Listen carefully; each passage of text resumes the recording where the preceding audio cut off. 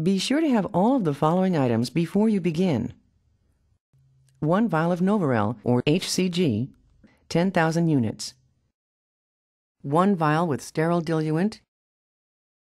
1 syringe with 2 needles, 1 for reconstitution and 1 for administration. Alcohol swabs. Sterile gauze. Safety container.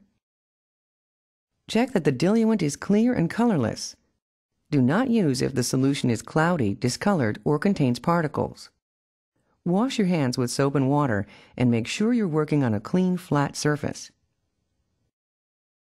Using your thumb, flip the protective plastic caps off of the vial of Novarel or HCG and vial of diluent. Wipe the top of the vials with an alcohol swab. Remove the wrapping from the syringe and long reconstitution needle. Twist the reconstitution needle onto the syringe. Carefully pull or twist off the needle cap. Draw air into the syringe by pulling back the plunger to approximately the 1 milliliter 1 cc marking. Place the vial of diluent on a hard, flat surface. Carefully insert the needle through the marked center circle of the rubber stopper into the vial of sterile water. Gently press on the syringe plunger. This will allow the air to enter the vial, which makes withdrawing the solution easier.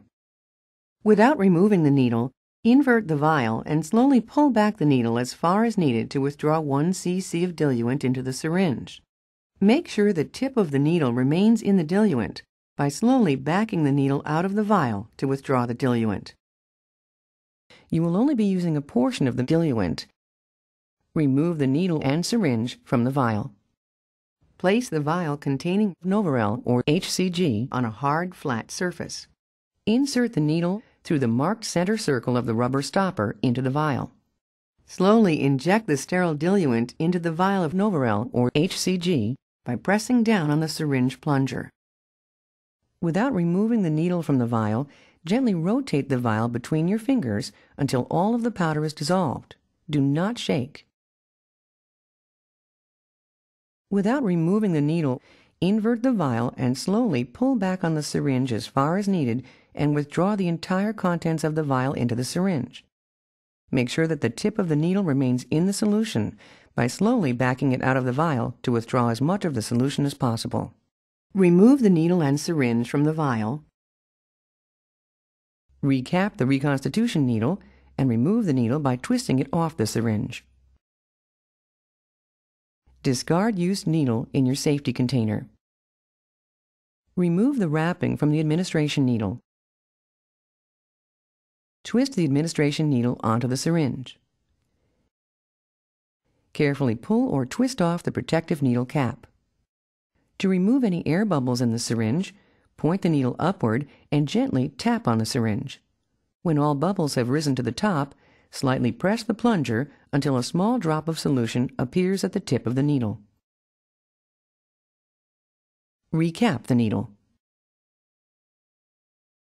For intramuscular injection, choose an injection site as directed by your healthcare provider. The upper outer quadrant of the buttocks will be demonstrated. Alternate sides each day. Clean the injection site with an alcohol wipe and let air dry. Uncap the injection syringe. Hold the syringe the way you would hold a pencil. Use the thumb and index finger of your other hand to gently spread the skin at the injection site. Insert the entire length of the needle in a quick dart-like motion at a 90-degree angle, straight in. Hold the barrel of the syringe with your non-dominant hand and very gently pull back on the plunger just a bit to check for blood. Do not pull forcefully back on the plunger. If there is no blood, push the plunger in a slow, steady motion until all the medication is injected. If there is blood in the syringe, remove the needle, change the needle, and start the injection again at a different injection site. This does not happen very often and is not a reason for concern. Once the injection is completed, gently withdraw the needle and apply pressure to the injection site with a sterile gauze pad. Discard the used syringe and needle in your safety container.